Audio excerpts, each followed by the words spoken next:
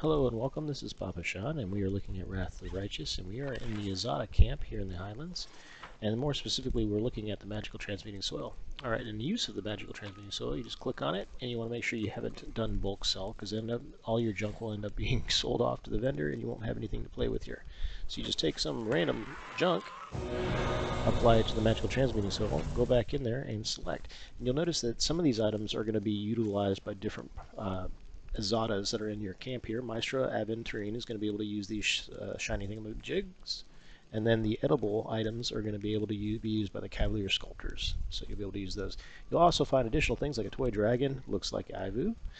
He's your dragon companion, and then you've got the orb of doesn't show the future, and a mirror that makes everything look better. These are just random things that you pick up along the way, so you can go ahead and select those items. Let's throw another piece of junk in there and see what we get. And you can just do this over and over again until you get all the items you need for the quest or to your heart's content. Hopefully this has been helpful to you guys in your quest. Please like and subscribe, and until next time, happy questing.